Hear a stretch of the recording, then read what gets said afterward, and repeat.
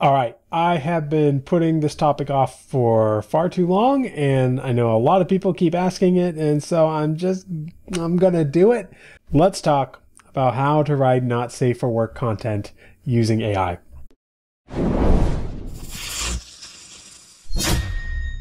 So the reason I decided to make this now is because Sudowrite just came out with a new update that makes this a whole lot easier. And I'll show you first what they did, and then I'll discuss a few other ways that you can write not safe for work stuff. And then I'll also tell you a quick story about myself that should help you understand my position on this. But first, let me just say that the reason I've been sort of digging my heels in a little bit for this topic is because I actually write clean fiction. And so for one, I didn't really feel qualified to talk about it because it's not something I had experimented with. I don't really have to try and get around the Claude or ChatGPT algorithms to try and trick it into writing what I want it to write, because most of the time it writes what I want it to write, because I keep everything is moderately, for the most point, a PG-13, like a Lord of the Rings level PG-13, which can get violent sometimes, but not often enough to really present an issue. And so that's the reason I never really got into this topic. But Sudowrite has come and created this thing, and so I thought I would talk about it. So this is Story Engine in Sudowrite. If you're watching this in the future, it might look a little bit different because I know they're working on a redesign.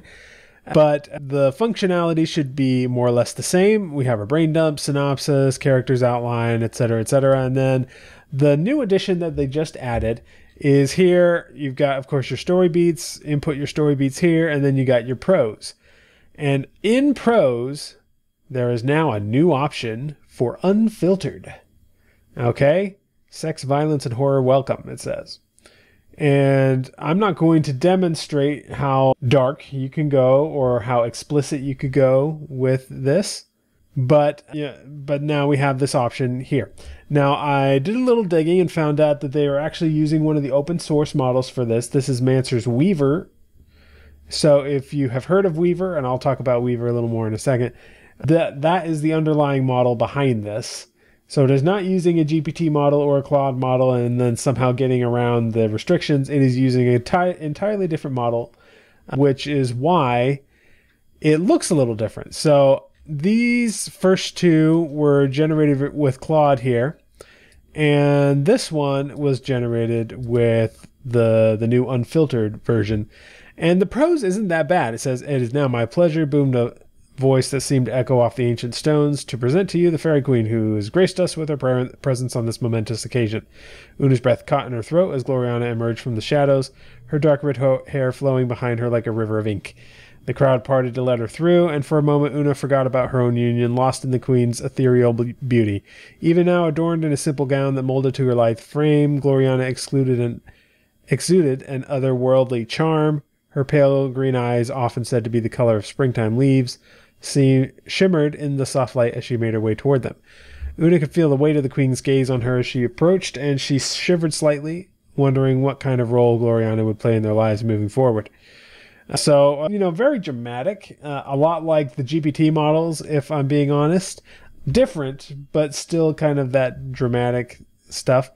Not quite as natural sounding as I would say Claude is. I would still say Claude is a better model when it comes to natural sounding language, and especially in a creative writing situation like this. But it would be enough to get by. And here's what I would do if I were writing not safe for work content. Chances are the whole thing isn't necessarily going to be not safe for work. There's going to be a scene here or there. And so I would write it with Claude or ChatGPT, which in Sudowrite translates to most accurate or best prose. Most accurate is the GPT-4, best prose is Claude. I would use one or the other for the bulk of it. And then when you need to, you can pause it, let it finish the 2 beats it's running, and then run the unfiltered for the specific beats that you need.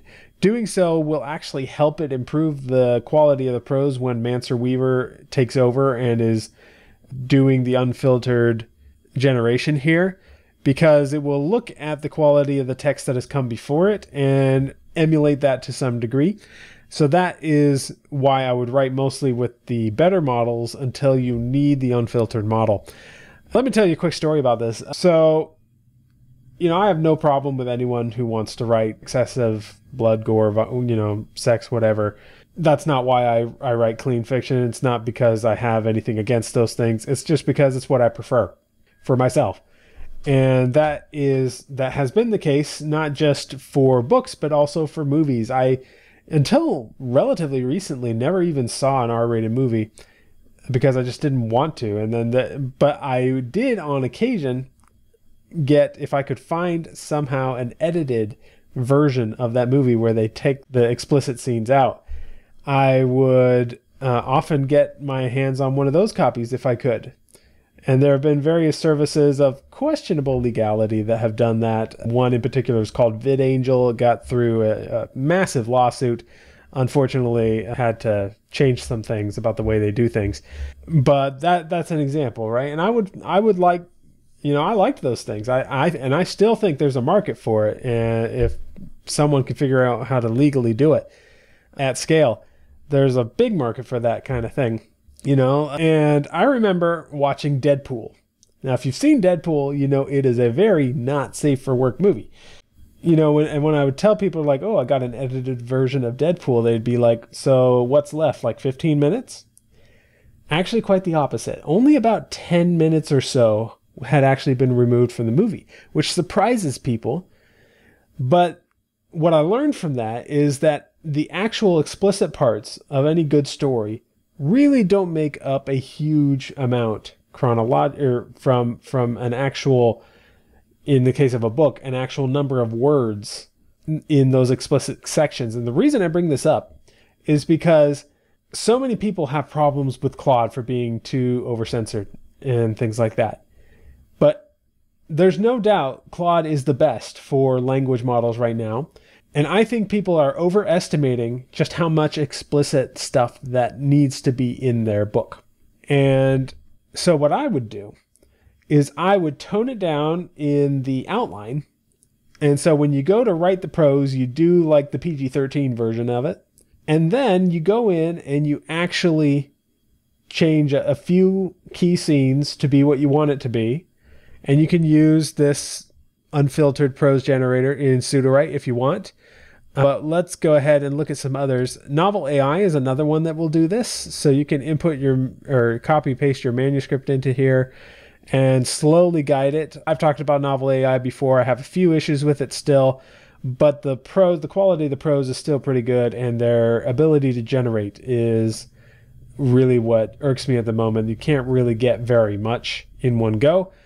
But if you are just doing key scenes and spicing it up, then you might not need to do a whole lot of generation. You might be able to just paste everything that happens up to the point where you want things to get a little spicier or darker, grittier, whatever, and then write those little bits here in Novel AI. The other option is to take a service like Open Router, go to chat with models, and here you can interact with all of those models directly. So if we open up their list of models here, the ones that you want, the three that I found to be the best are Mythomax, which is this one right here. Mancer Weaver here, this is the one that Sudowrite is using, so you can try that one. It has a slightly larger context window, not anything close to what Claude has, but slightly larger, and that's helpful. And then Mistral is the other one that I would try. And all three of those you can write not safe for work content in it. None of them are quite at the level of natural prose as Claude, but I do have another video testing them all out so you can see them. They're all pretty good.